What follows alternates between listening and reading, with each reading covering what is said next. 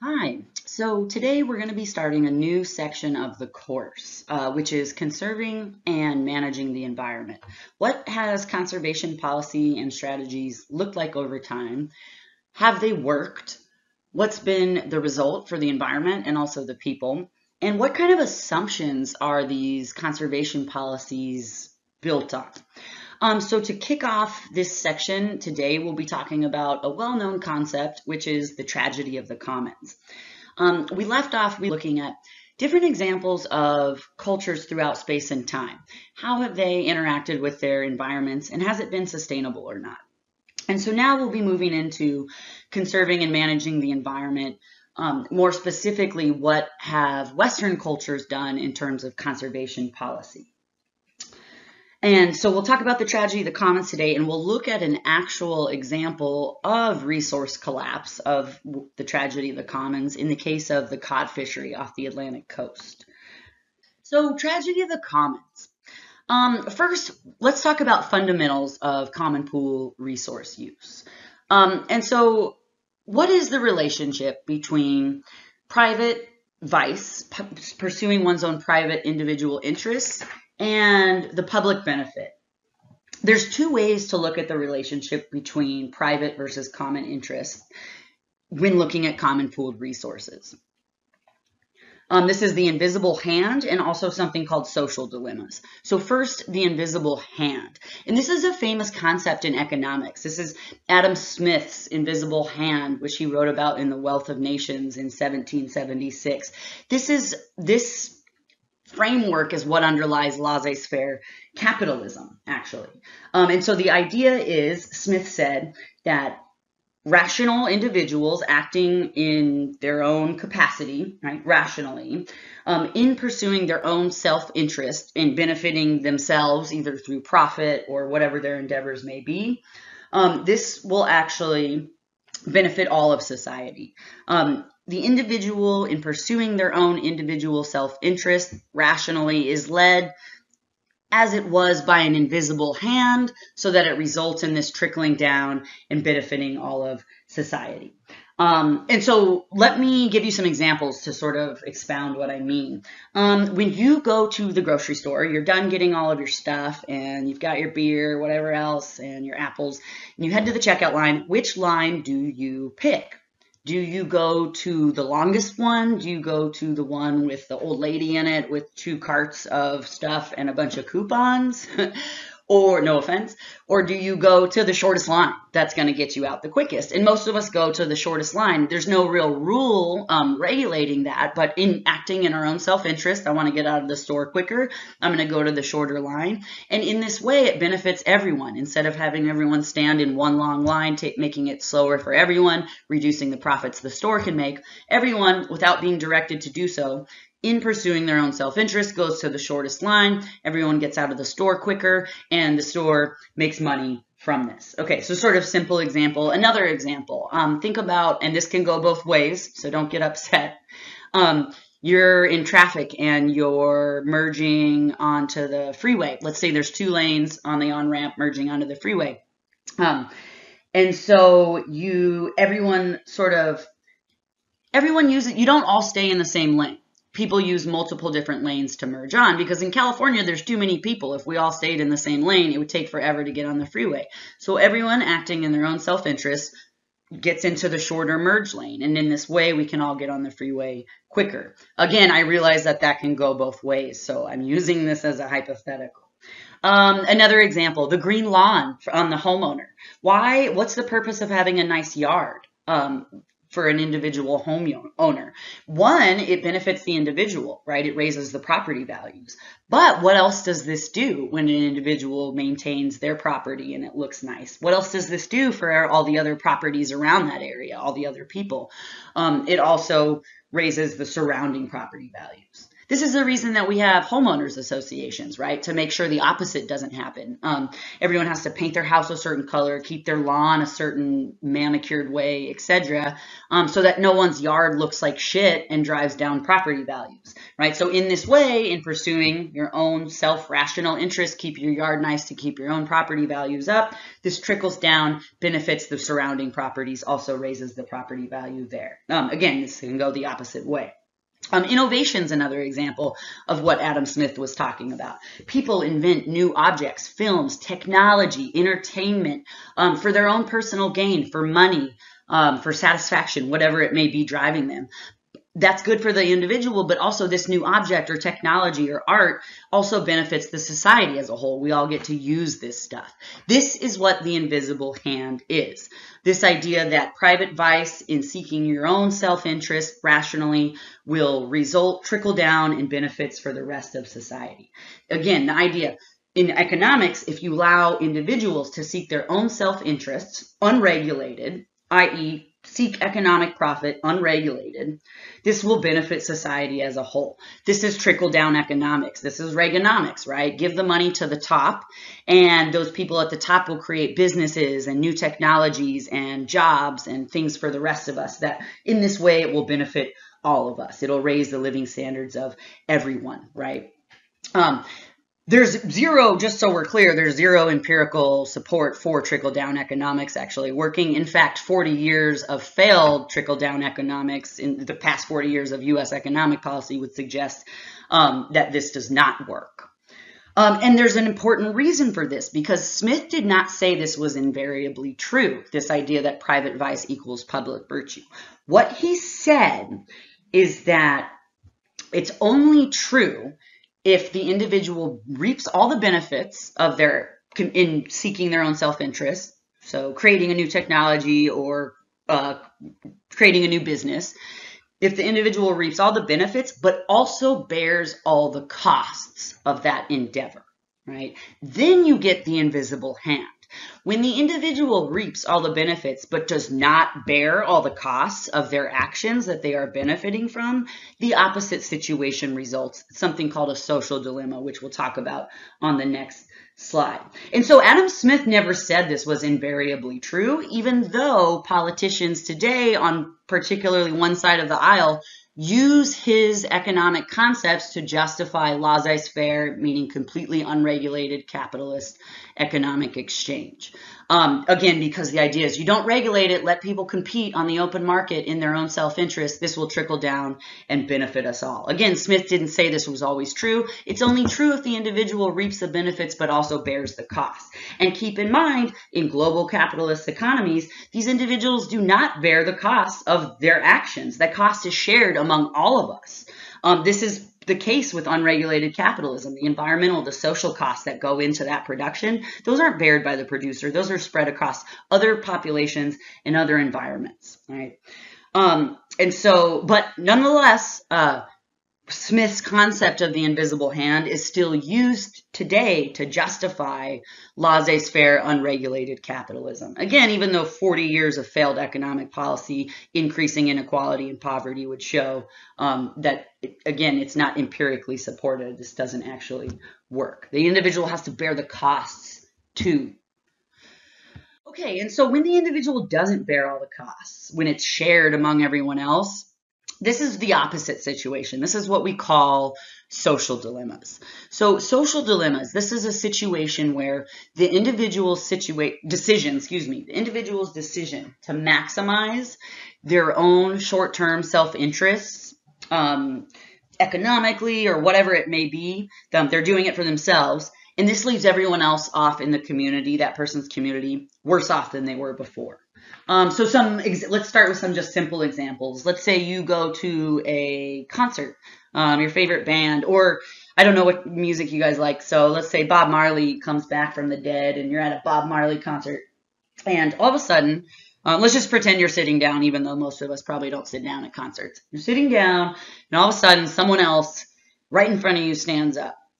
And what starts to happen? What does that sort of force everyone else to do? So in this case, the individual can now see better, but now everyone else around them can't really see at all, right? It forces them to either stand up or sort of sit there and not really be able to enjoy the show like they were before.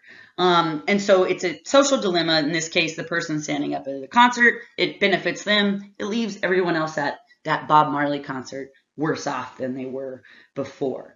Another example of a social dilemma. And again, these are all sort of hypotheticals, right? It depends on the way we talk about it. Aggressive driving. So people are, late for work because they can't seem to leave the house on time. I might fall into this category. Late for work, and I don't speed and tailgate, but the people are late, they're speeding, they're tailgating, they're cutting other people off to try to get to work on time. And this depends on how it works out, as long as they don't get a ticket or pulled over or an accident, this might benefit the individual. They're going to get to work quicker on time because they're getting there quicker. But it's negative for the whole group, right? The people that are getting cut off that may get in an accident because of it, right? It leaves this person's individual action for themselves, leaves everyone else worse off. One other sort of simple example, for those of you that don't have off-street parking where you live and you got to park on the street every time you come home, and it's kind of late, and which means it's harder to find parking. Maybe you live at North Park or South Park, and what has someone done? There's a space where you live, there's on the street, that there's room for 2 cars to park on the street, but what has someone done? They have parked their car in the middle of that space. So even though there's room for 2 cars, now there's not. I've seen people do that. They like save a space for their spouse or something like that. And so or you park like that so no one else can park next to you. No one can get close to you and ding your car. So you leave that, so you park in that whole space. It leaves you better off. Maybe you're saving parking for your partner, but it leaves everyone else in that community worse off. There's one less parking spot for everyone else to use. And this parking, in this sense, would be the common pooled resource, right? Something that we all are using. Let's step aside into biology for a second to talk about social dilemmas. Elk horns. Large elk horns are smart for the individual, beneficial from the perspective of natural selection, but larger elk horns are dumb for the group. They're bad, adversely affecting the group as a whole. And so we're talking about evolution for a minute. In natural selection, evolution doesn't just occur at the level of the individual, right? It occurs at the level of the cell, the level of the molecule, and the level of the group even. For example, cancer is a total evolutionary success story at the level of the cell, not at the level of the individual, right? Unhindered cell growth and reproduction, that's essentially what cancer is. If the goal of evolution is to reproduce and pass on your genes, then that's a success story from the level of the cell.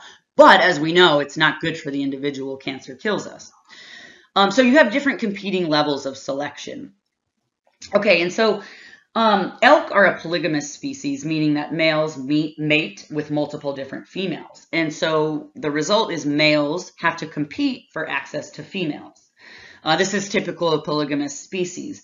And so in elk populations, the males with the largest horns typically win. Originally, this was thought because of their superior weaponry, the larger horns, they can fight off other males. Now scientists think actually the larger horns aren't so much for fighting with other males, rather the large horns signal what we call a handicap. Meaning that it's not helping the elk fight, but the large horns are actually a burden, right? As you're trying to navigate through the forest, these horns get caught up in trees. It's difficult to escape wolves and other predators running through the forest, the larger the horns you have. And so what scientists think now is the large horns aren't so much for fighting, but they signal to the females this handicap. Hey, look at me. Look how giant my horns are.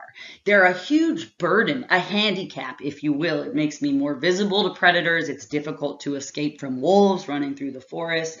Look at me with these giant horns, this huge handicap that I'm bearing, and I'm still making it. I'm still kicking ass. I'm still surviving. I'm still reproducing.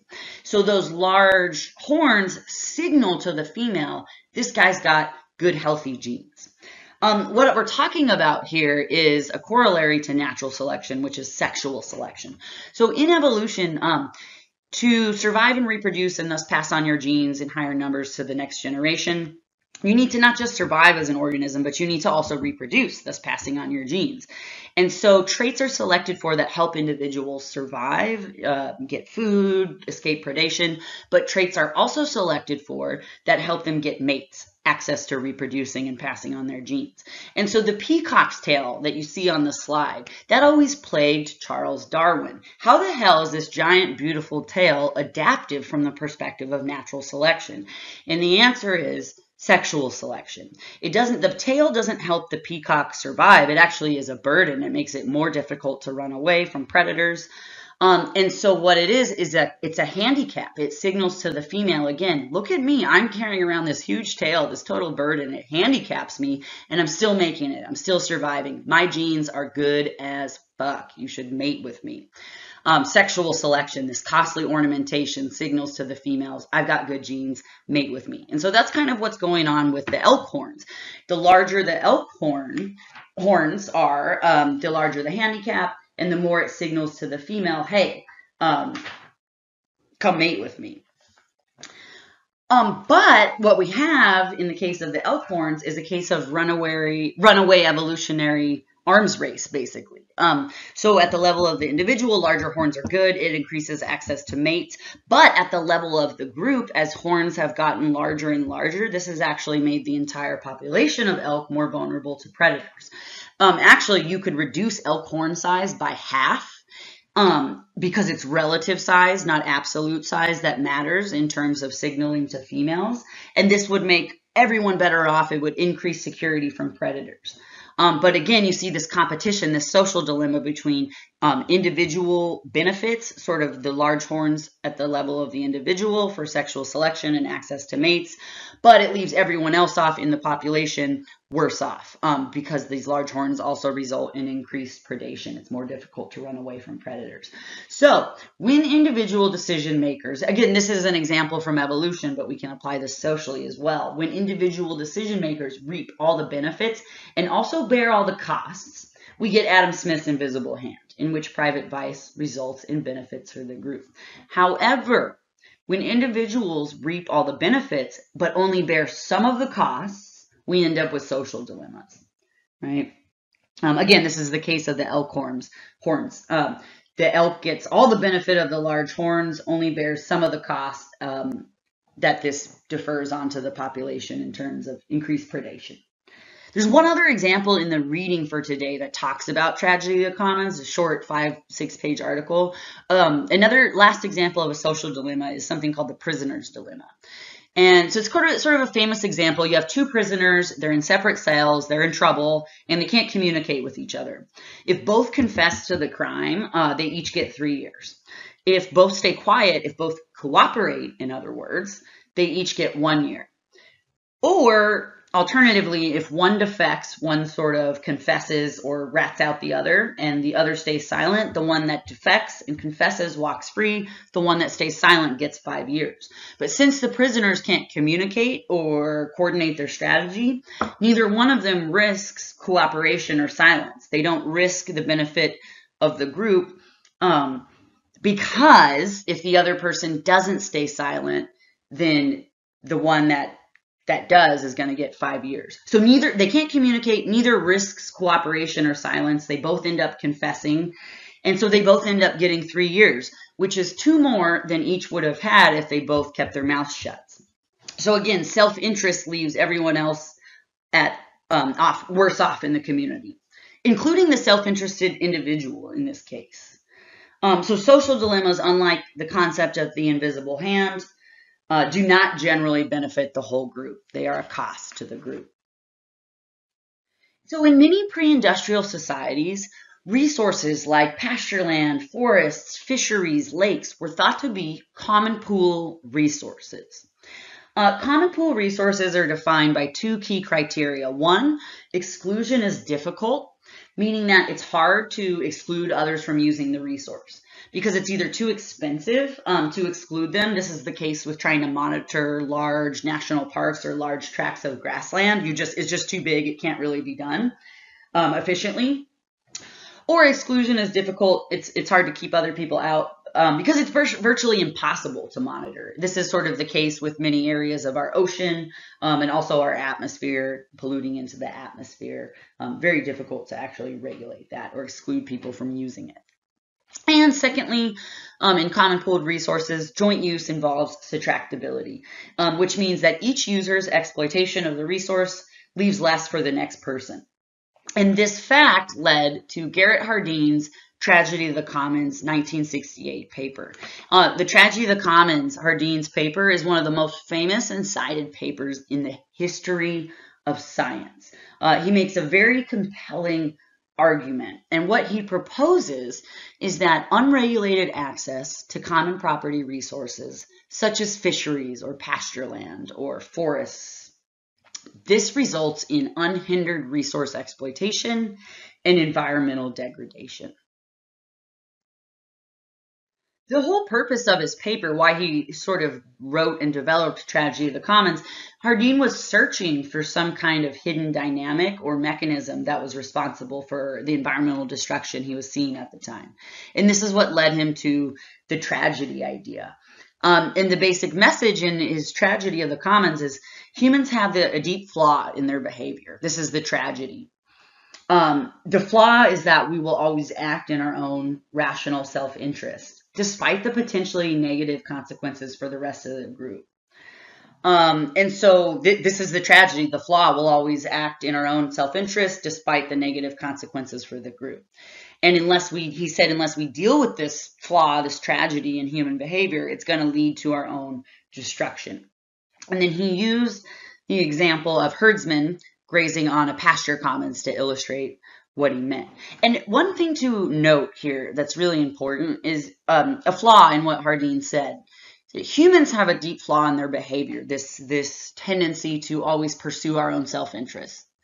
And that is very much a cultural trait, not a natural human trait, right? The rugged individual success over the group, competition, these are values held by many in American culture, but these are not necessarily universal human values. They're cultural values. If you look at other cultures like the Kung, they value the opposite, right? They don't value individualism. That's stigmatized. It is not boastful or something to be proud of when one person is full and another person goes hungry. That is not something to be proud of or seen as success. So this idea that humans will always pursue their own self-interest to the detriment of the group, it's very much a cultural trait, an American value for some. That is not a human trait. And so what he said, again, using herdsmen on pasture land. The pasture is the common resource. And so recall, exclusion is difficult. It's really hard to keep others from using it or impossible. And also joint use involves subtractability. So one person's use leaves less for the other. And why we typically in Western society see this as a problem is if one person can exploit as much as they want, they can't be excluded, they can use it as much as they want, then they and others have no real incentive to conserve that resource. Why am I going to be a virtuous conservationist when everyone else around me is exploiting the shit out of this pasture land and it's going to be gone soon? And so the resource in this sense will inevitably become degraded. Those virtuous conservationists looking out for the good of the environment, they'll bear all the cost of the overgrazing or overfishing and none of the benefits. So on the comic on the slide, imagine there are 4 shepherds who each own 4 sheep. They graze together on a commons that provides enough grass for 16 sheep. As long as each of the shepherds limit their flocks to 4 sheep, the commons will sustain them indefinitely. But one rational individual herdsman supposes, what would happen if I got another sheep? The smart shepherd figures he can add a sheep to his flocks and get a positive benefit of +1. All right, he says. And so think about it. The money, the products, the benefit from using the pasture for one more animal and selling one more animal that you've grazed on it, the benefits of that are all that herdsman's own. The +1, that is all belongs to that individual herdsman. While the cost of overgrazing from this one extra sheep, the negative effect of the overgrazing, let's just say -1, only a fraction of that cost is bared by the individual rational herdsman. All of the herdsmen share that cost. Right? While the negative effect of overgrazing, a fraction of -1, is shared by all 4 of the shepherds. Why should I be such a chump, say the rest of the herdsmen? And so each rational herdsman concludes, I'll add another sheep too. Right? Why should I be a chump? And then each adds another sheep, then another, until there's no grass left on the commons. And so Hardin says, ruin is the destination towards which all men rush, each pursuing his own best interest. And so this is Hardin's argument, right? In people pursuing their own self-interest, they reap all the benefits while that cost is shared among the group. Therefore, everyone else in the group says, why should I be a chump? And they also start overexploiting the commons. And eventually this will result in degradation and destruction of the commons. Again, remember, valuing sort of individual success and profit over sustainability or the stability of the group. This is a cultural trait. This is not a natural human trait. And so there's several different possible tragic commons. National parks are possibly subject to tragedy of the commons. This is one reason people argue that they should be and are regulated, right? The use of them is regulated so that they don't get destroyed. Forests, marine ecosystems like fisheries or coral reef systems, air and the atmosphere, also other types of commons, pollution, not just of the air, but also water, soil, our oceans. Think about the amount of plastic in the ocean right now. That's a great example of a tragedy of the commons. Other types of ecosystems and all sorts of examples of potential tragic commons. And so Hardin's argument is that these areas are going to be ruined if left subject to human devices. People will inevitably overexploit them because they can. And so they can't be left unregulated. And the main solutions that people derived from Hardin's argument was, in order to save the resource, to keep it from being overexploited, you need to either privatize it or create government regulation of that resource.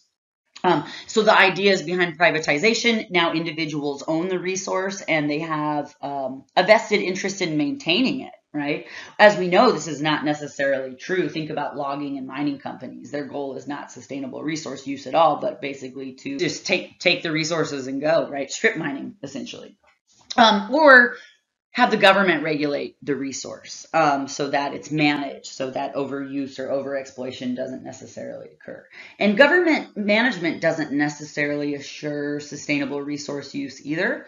I mean, for example, under Donald Trump, they've slashed something like 60 out of 80 environmental protection laws. And I'm not talking like just like lowering emission standards on cars. I'm talking about they're getting rid of the Clean Water Act, the Clean Air Act. So government regulation doesn't assure sustainability either. But nonetheless, that people from Hardin's argument assumed tragedy of the commons will always happen unless we privatize or regulate the resource.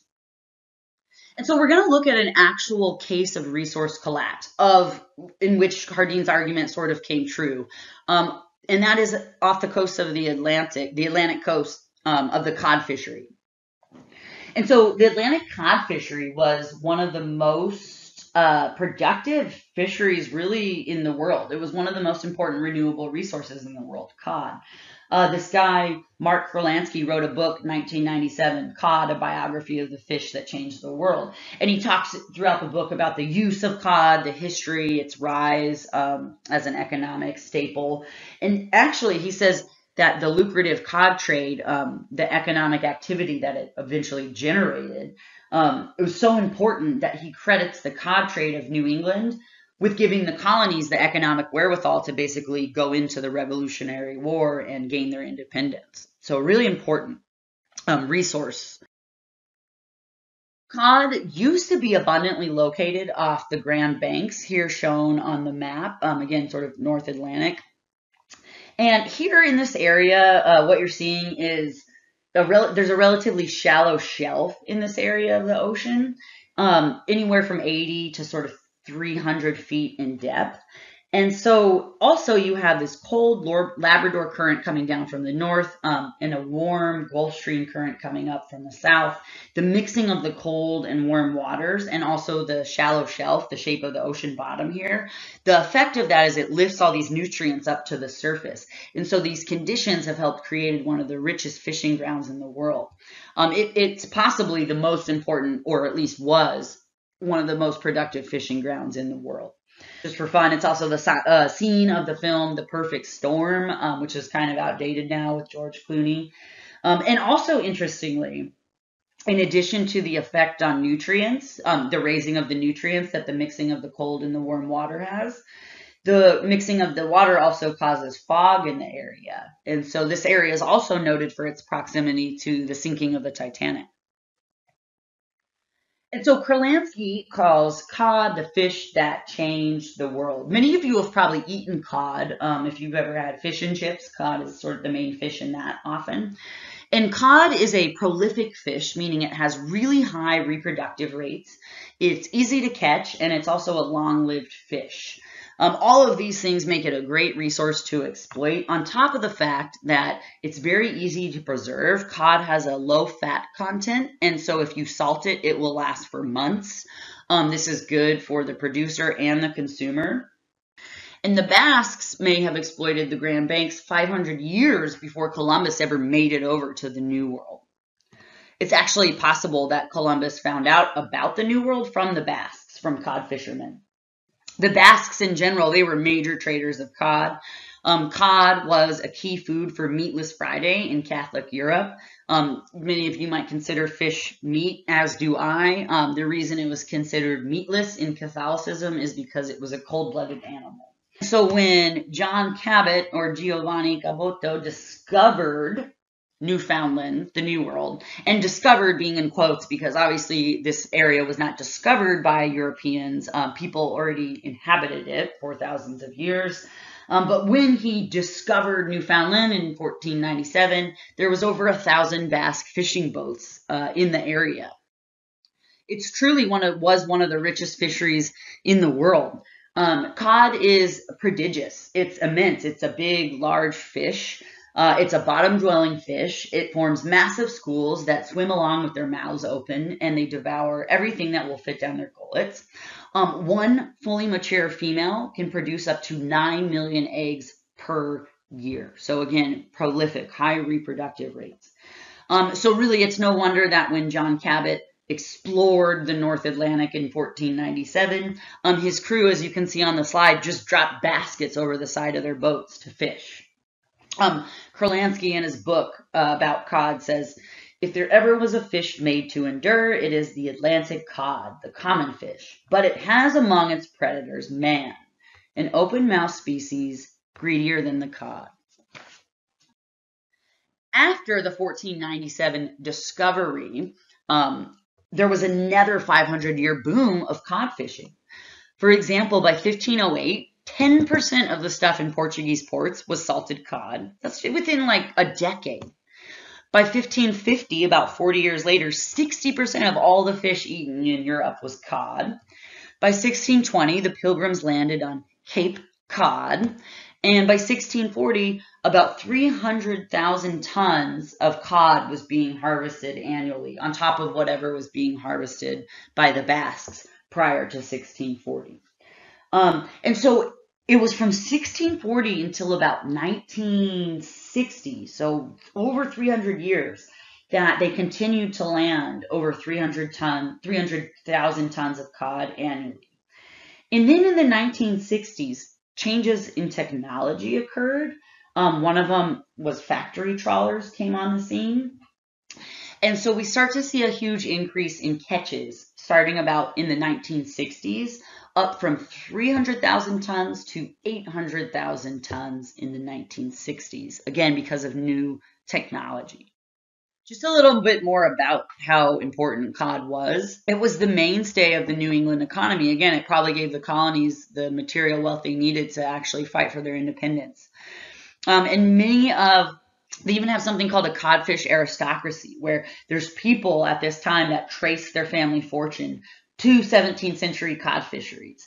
And because of that, because of the wealth it brought them, people openly worshipped this fish as a symbol of their wealth. Some different examples. There was a codfish that appeared on the official crest from the seal of the Plymouth Land Company. The 1996 New Hampshire state seal, pictured on the bottom of the slide, has codfish on it. Different magazines and coins had pictures of codfish on them. And then also on the slide is a 1755 stamp for the Massachusetts Bay Colony, which has codfish on it, and also the words staple of Massachusetts. And so it's so important. The cod was fetishized. It was built into cultural symbolism. And also, the cod fishery was considered renewable, even at really, really high rates of fishing. The fishery was expected to continue to provide for at least another 1,000 years. In 1885, the Canadian Ministry of Agriculture said, "Our fisheries will continue to be fertile for centuries to come unless the order of nature is overthrown." So what happened to the cod fishery? Well, in 1970, cod fishing peaked. It hit an all-time high, and then shortly thereafter, it absolutely collapsed. It declined, and it never came back. So if you look at the graph from 1850 to 2000, the blue line shows catch in metric tons.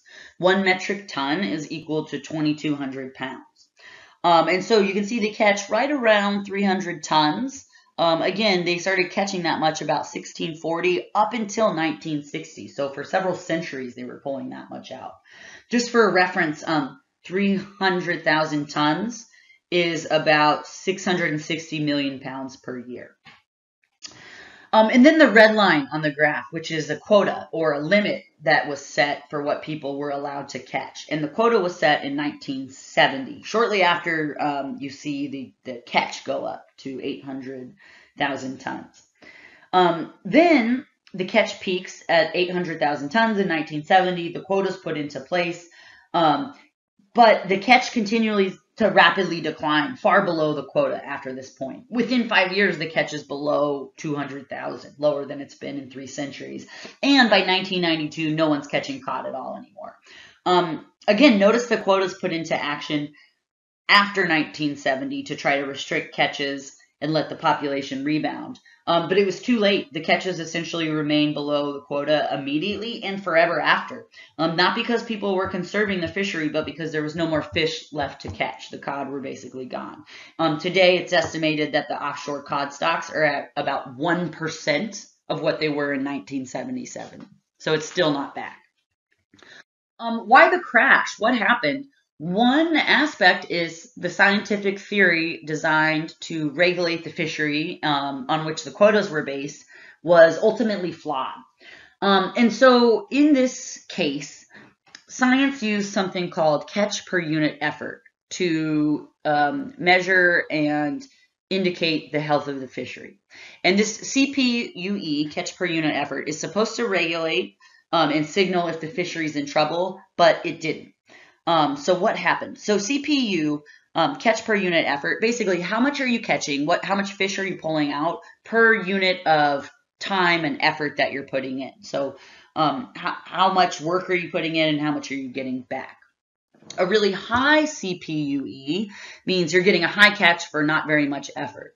The lower the CPUE means the more effort you're putting in, and the less you're getting out, right? Your catch is going down even though your efforts are intensifying. And so when CPUE starts to decline, what that indicates is there's a problem with the fish stock. It indicates that people are having to put more and more effort into fishing to pull out the same amount, which means that the stock may be declining. Another important thing of the assumptions of the model is scientists assume fishermen will earn maximum profits at a medium level of fishing effort. Okay, so kind of bear with me if you will. This CPEU, and at a low level of effort, low CPU, you're not putting in a lot of effort, and so likewise you're not really getting a lot back. At a really, really high amount of effort, you're getting a little more bang for your buck, a little more for your catch, but at a much higher level of effort. And so the assumption is that sort of medium effort, you are achieving maximum profits. If you go into a really high effort, then you're investing more in technology and all sorts of other things. You're putting in a lot more effort for a little bit more of a return once the costs balance out with what you've earned. And at a really low effort, again, you're not going to get much of a return. So it's at medium level of fishing effort that maximum profits are predicted. Right? You put in a really high effort, you're going to get a little bit more out, but at a much higher cost. So medium level is what is assumed where people are at. Okay, so if the CPUE doesn't change and effort of fishing is at a medium level, it's assumed that the fishery is healthy. It's assumed that they're taking out optimum sustained yield. The optimum sustained yield for fishing as a whole, it means this is the largest economic yield, the amount of fish you can take out of a renewable population over a long period of time without decreasing the population's ability to support itself, to reproduce itself. And so optimum sustained yield takes into account things like reproductive and age structure of the fish population, because it doesn't matter just how many you're taking out, it matters what individuals you're taking out. Are you taking out reproductive adults or immature juveniles, right? If you take out all the reproductively mature adults, that population is going to have a difficult time sustaining itself. This is in contrast to maximum sustained yield, which is sort of considered the highest sustainable level of harvest, but it's often problematic because it doesn't account for reproductive or age profiles. And so again, it matters what types of individuals you're taking out of the population, not just how many overall you're taking out, because it affects that population's ability to reproduce itself. Okay, so the assumption is that as fishing profits drop, because the CPUE will be dwindling. People are putting in more effort, but they're getting out even less fish, meaning their profits are dropping because their costs are still high, but their profits are low. Fishers will eventually go out of business. They'll switch to another job or livelihood that can support them. And so the way it goes is as long as CPUE stays the same, it's assumed that the fish stock is steady. It's assumed people are fishing at a medium level of effort, and that we're pulling out optimum sustained yield as long as CPUE is unchanging. Unfortunately, these assumptions were incorrect. This assumption that we're pulling out optimum sustained yield and that fishermen were working at a medium level of effort was not actually correct. So there was flaws with the way the theory was structured. First of all, unchanging CPUE, unchanging effort, is not a great indicator of the fish stock because it ignores age and reproductive structure of the population, for one. But also, effort and yield, your CPUE could stay the same while the stock is actually dwindling. How does this work? And so one problem is CPUE, how much they were catching compared to how much effort they were putting in, was measured using fish landings. So it looks like there's still lots of fish in the ocean because they're measuring it via what is actually being pulled out on the docks. But the reason that there was still lots of fish being pulled out is technology had gotten better and better. If the scientists, instead of measuring fish landings to infer the health of the actual stock, had actually sampled the ecology, they could have seen the population was in dire straits. And so what happened is as technology advanced, things like fish finders emerged. Fishermen effort stayed the same because they were catching more fish more efficiently. They intensified their fishing effort. They were putting in the same amount of effort but getting even more out because technology had improved. It had made fish easier to find, easier to catch.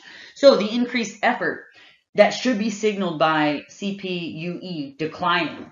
A declining CPUE should show us that fish are becoming harder to catch. People are putting more effort in and they're getting less out. It should show us the stock's declining, but the fishing effort didn't increase. The CPUE didn't change because technological efficiency was masking this increased effort and the declining fish stock. So CPUE didn't decline because people were using more efficient technology, essentially. Scientists assumed the stock was healthy, and it wasn't. Right? There was less cod in the ocean, but it still appeared healthy. The fishery appeared healthy because they were looking at fish landings. Cod fishing was shut down in 1992, and it's still not back. Again, the stock is just gone. And increasing exploitation of the world's fisheries is not limited to the cod fishery. We're catching more fish overall today. Also notice from the chart how much of the total catch is illegal or bycatch versus the economic mainstays that we normally think of.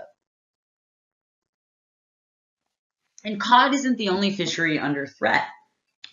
Industrial scale fishing, which is what many now practice, large scale fishing. Industrial global fishing capacity could catch the world catch 4 times over. That means we have the technology, the capacity to catch everything in our oceans, not once, but 4 times over. And the reason why is new technologies.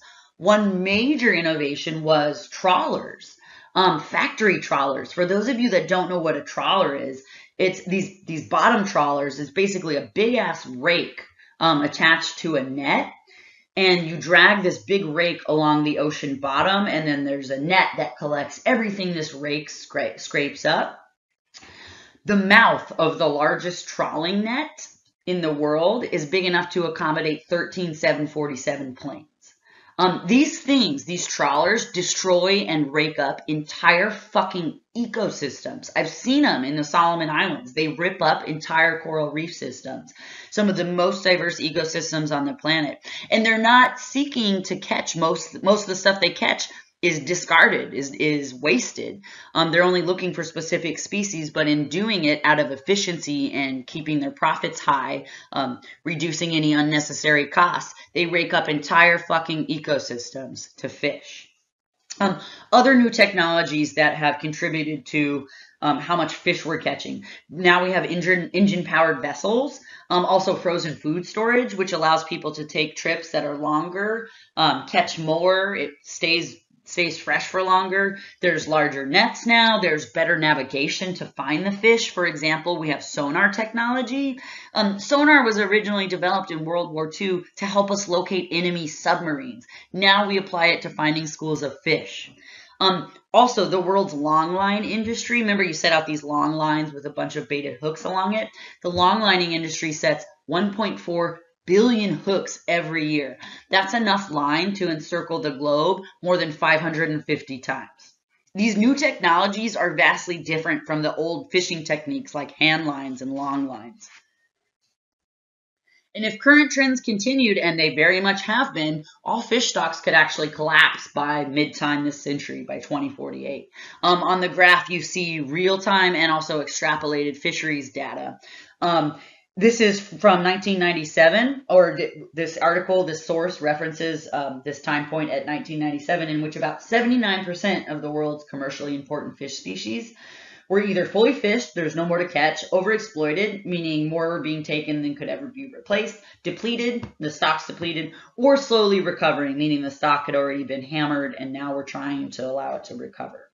And if you look at recent data, the picture is this bad or worse. 2018, about 90 experts agree 90% of global fisheries already fully exploited. Some estimate that as high as 99%. And remember, if one stock, who cares if sort of one fish stock goes away? Well, the people that rely on that fish stock might care, or for the sake of the ecosystem itself. But also, all these different parts of the ecosystem are interrelated. Right, as these top predators like cod and tuna go, fishers are switching to less preferred fish. Seas are increasingly being dominated by species lower in the food chain, and this can induce changes in the composition of marine ecosystems. So remember, all the parts are sort of interrelated.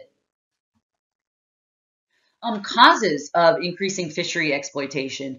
There's been an increased human demand for fish and the products derived from them. For one, there's these touted health benefits of omega-3 fatty acids that you can get from fish oil that we now sell in supplements. Also changing diets in developing countries. Think China, countries that now eat more meat, including fish and seafood, as they become wealthier and more affluent. And China is one of the biggest contributors, if you will, to industrial scale fishing. Another reason for increased demand is 30% of the fish being caught isn't even fed to people. A lot of it is fed to other fish, right, through aquaculture. And there's also lots of bycatch species that are just tossed back, dead or alive. They're caught on accident, but they're not the intended catch. There's an article I'll show you in just a minute from New York Times. 25% of China's fish that they catch goes to feeding pigs and chickens in the US. It goes into animal feed. This article is from the New York Times 2017, and it's talking about Chinese fishing capacity. The picture on the top, that's a Chinese fishing fleet. And note that just like corn agriculture in the US is heavily subsidized by the government, so is fishing in China. The fishing fleets in China wouldn't be possible without government subsidies and tax breaks. And so the fishing capacity in China, this article, what they sort of talk about is it's just causing this unsustainable demand on the world's fisheries. Again, 90% are estimated to have already collapsed. China's responsible for 1/3 of world seafood consumption, and that figure grows by 6% a year.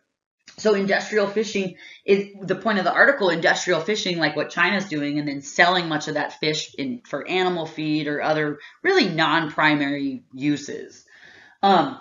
Industrial fishing is making it difficult for other people around the world that depend on the seas for their livelihoods to subsist. And so the article takes us all the way over to the African coast in Senegal, and they're talking to this 52-year-old villager. It said, when I was a kid, I used to dip my net and there was too many fish coming out. You didn't know what to do with all of it. Now the seas are empty.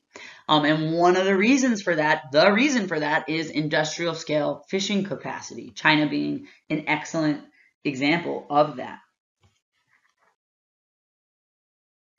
And so if fisheries around the world are declining, there must be something about how industrial fisheries are structured that's flawed, because this really didn't become a problem until we started fishing in an industrial capacity. We're taking too much out, essentially.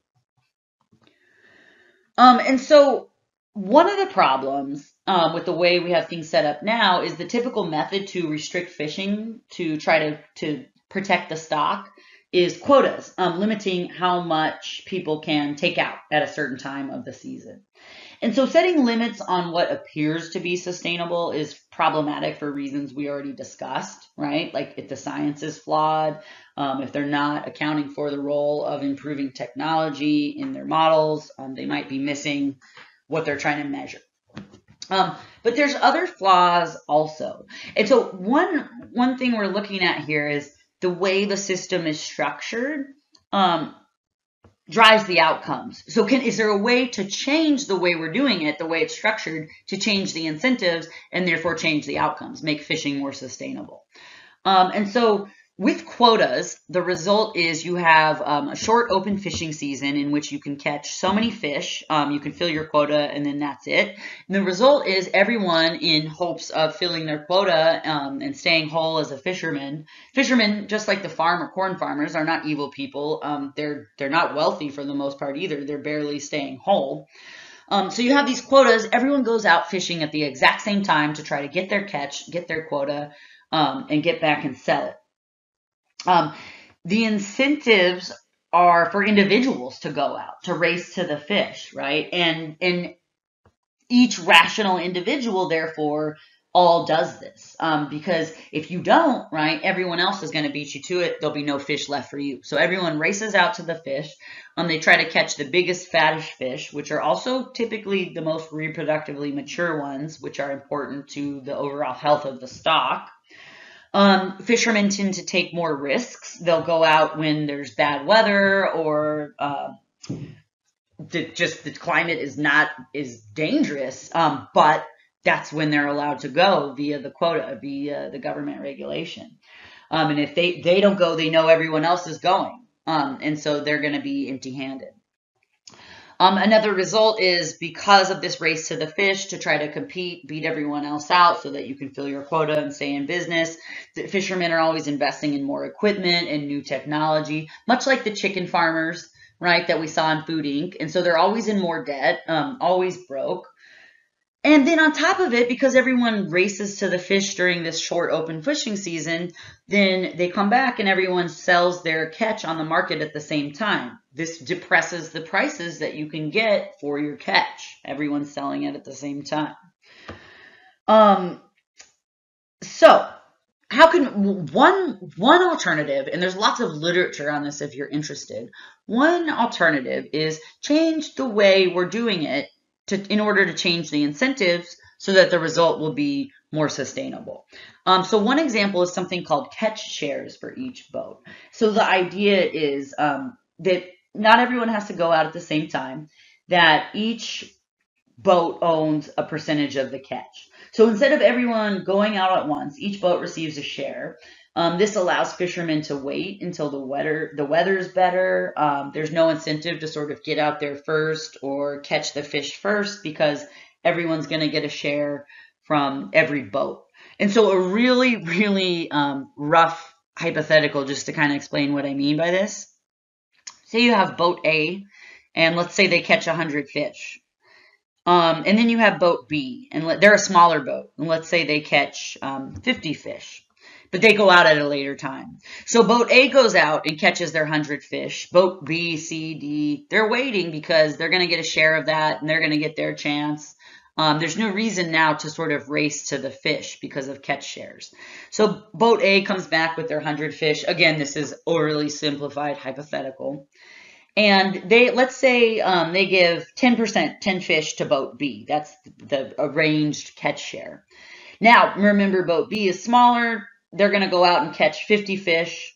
And when they come back, they're going to give 10 of those fish, about 20% of their catch, to boat A, who gave them 10 fish, 10% of their catch. And so in the end, the end result is everyone still gets the same amount of fish, but they get a different share from each boat. And so everyone's not racing out to go at the same time. There's no need to bring the fish in first because you're going to get a share from each boat. Fishermen don't have to invest in new equipment to try to beat each other out. They don't have to go out during dangerous weather to try to compete with each other because there's catch shares.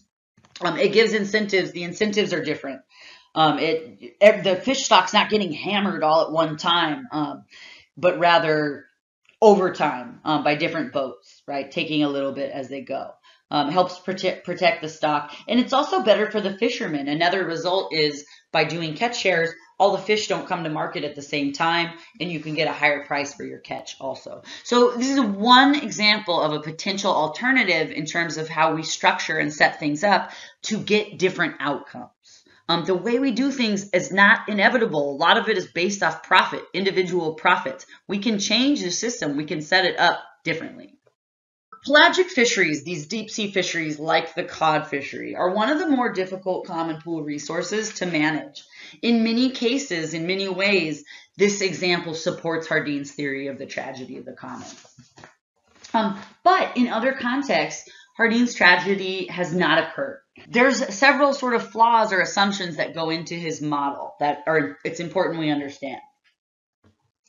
So first, not all common pool resources are necessarily open access. Just because it looks open, like a lake or a fishery or a forest or pasture land or grazing land, common pool resource does not mean open access. And so we have to distinguish between resource type and property regime. It's not the same thing. The resource type, the fishery, may be open access, or it might be accompanied by a common property regime, meaning that it's actually managed in some way. So the resource type and the property regime that accompanies it are not the same. We have to distinguish between the two. Many resources that might look open access to Westerners, again, are actually managed by communal property regimes. The access is regulated and the use is sustainable, even though it might look to us like it's open to all. So he failed to distinguish between open access and common pooled resources. Another problem with the model is privatization of resources or national government regulation of them doesn't seem to assure sustainable use by any means. For example, the national regulation of the cod fishery, the quota is based off science. In this case, the science was flawed. It didn't work. Another example of problems with national regulation to protect our resources under the Trump administration, again, about 60 something out of 80 different environmental protection acts that go back to the 50s, I'm talking Clean Water Act, Clean Air Act, are being dismantled, just gotten rid of. It's considered an unnecessary burden and cost to businesses. So privatization, nationalization doesn't assure sustainability. And in terms of privatization, again, the assumption is that people own it and so they'll care for it. Think about mining companies, logging companies that just come in and strip the resources and go. They're not interested in sustainable resource use. They might be, but in many cases they're not. So these two solutions aren't necessarily solutions. And another thing, Hardin made a poor choice in choosing the medieval English commons as his example. He used sort of, remember the herdsmen grazing on pasture land to illustrate tragedy of the commons? Well, the medieval English commons were not degraded by common resource use, common pooled resource use. It was actually when wool production started to become profitable in England that certain individuals started something called the Enclosure Acts, and they began privatizing different sects of the grazing land.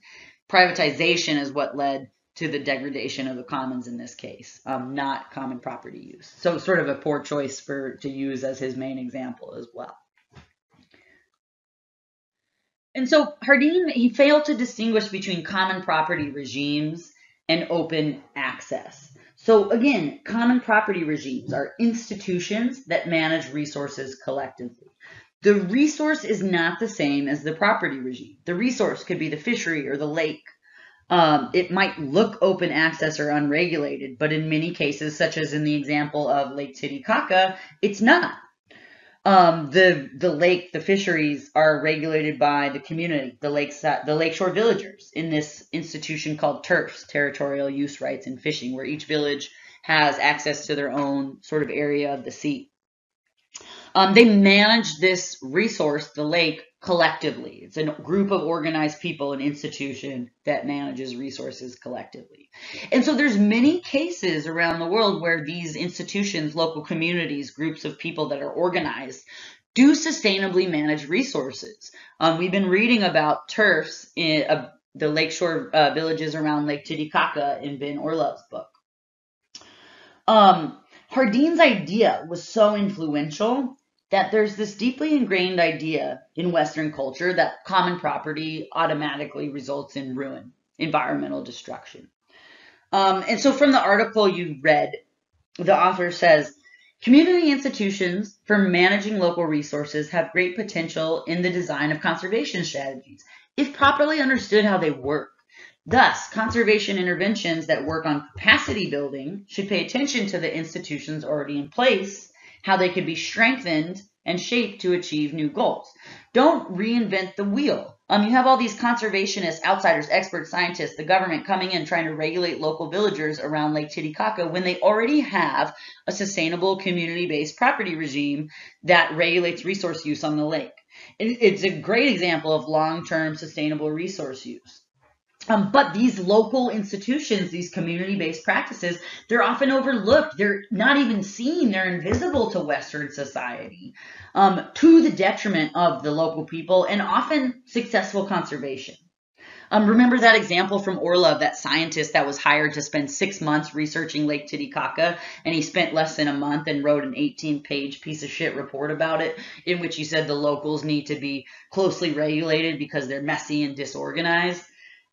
Again, these community-based institutions are often invisible to Western society. God forbid, right, the people actually manage the resources they use. This is just a foreign idea to many of us. So recall our 4 basic types of property regimes. Just a few more things before we wrap up today. Open access, common property, private property, and state property, meaning government or nationalized. Community-based resource management, which is a type of a common property regime, is an alternative to open access, government regulation, or private property that works in some cases. Again, certain things have to be in place. And again, I just want to say one more time, we have to distinguish between the resource type, the fishery, the forest, the pasture commons, oil, which is not the same as the property regime, right? Resources that are subject to the tragedy It depends on the property regime regulating the resource, right? So even though a fishery might seem susceptible, it might seem open to access, it may not be, as is in the case of Lake Titicaca. And so community-based resource management can be effective. It has to have certain characteristics in place for it to work. And this is sort of where we left off before exam 2. So again, I won't ask you specifically about these. The main point is to know certain things have to be in place for it to work. There has to be boundaries that everyone can define. Benefits and costs have to be equitably distributed, and everyone involved needs to be able to participate, to contribute to decision making, and to benefit from it as well. Otherwise, there's no reason to respect the system. And so one interesting point is that small-scale societies tend to be more conducive to community-based resource management because small-scale societies align with the necessary characteristics for CBRM to work. So what I mean is they're small scale. You have face-to-face communication. Everyone in the community sort of knows everyone. This is true in Solomon Islands, which is what the picture on the slide is. Everyone knows everyone, so you can monitor each other. People know when other people are violating the rules, and they can correct for this. Also, the cultural norms and values that tend to accompany small-scale societies tend to involve the humanization process. Again, the driving force in these societies is making sure everyone's needs are met rather than accruing endless individual profit. And so in these systems, you forego maybe a little bit of individual profit, but in the long term, this is good for the individual and the group because it ensures sustainable resource use. It only works if everyone cooperates. And so again, this might be one reason why this management strategy is conducive in small-scale societies, where making sure people's needs are met is the driving process, rather than commercialization, for-profit business being the main incentive driving people's motives. Again, seeking your own individual interest that is not a human trait. That's a culturally instituted trait, an American value, and a great many cultures value quite the opposite. So it's just something to keep in mind. And so where we're headed is what has conservation policy and projects actually looked like? What types of projects have been imposed in terms of national parks and other reserves by Western society? And what's been the result? Has it worked? If the goal is conserving biodiversity, have we actually done that? And the answer is kind of no. And there's also been some other consequences to the way that we've done things because of the assumptions that have gone into how we've approached conservation.